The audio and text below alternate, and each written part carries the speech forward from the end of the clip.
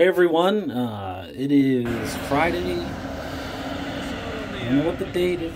Friday the 3rd of February. Here's a sneak peek of us demoing the new Weiler H457 with a 623C waratah head on it. He is just getting it set up, so he's messing with the saw speed and pressures. He's also calibrating stuff, so this is not by any means like we've got this thing all tuned up and it's running top notch, and plus Ed, the waratah guy, is getting used to this machine, so it's not time to be critical of everything that's going on right here, but it gives you a little sneak peek.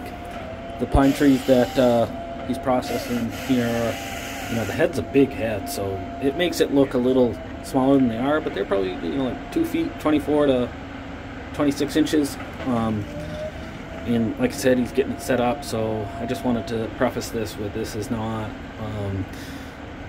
like we're running and it's smooth and we've got everything figured out. So at any rate, here's the machine.